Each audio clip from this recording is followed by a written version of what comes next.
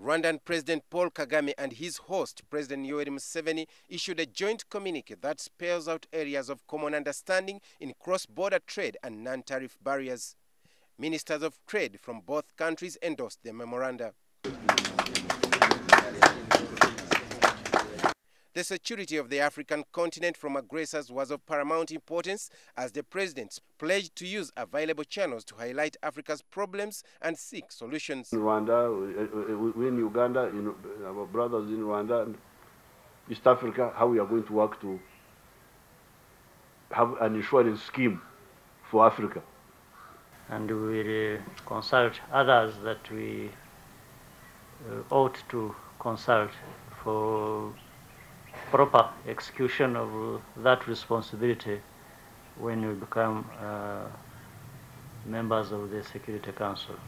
Obiang, Nguema and Basogo pledged to share experience back home in oil exploration with Uganda, even when questions remain on the exploitation of that resource under his over 30-year reign. An oil-producing country, Equatorial Guinea has got training institutions.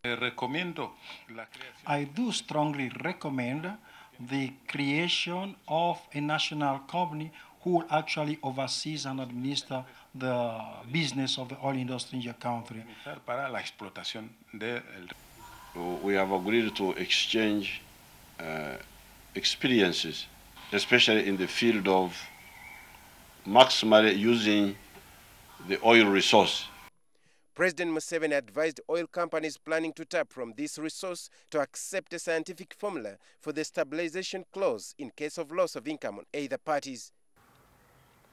We can compensate you provided we have got a formula of calculating that loss.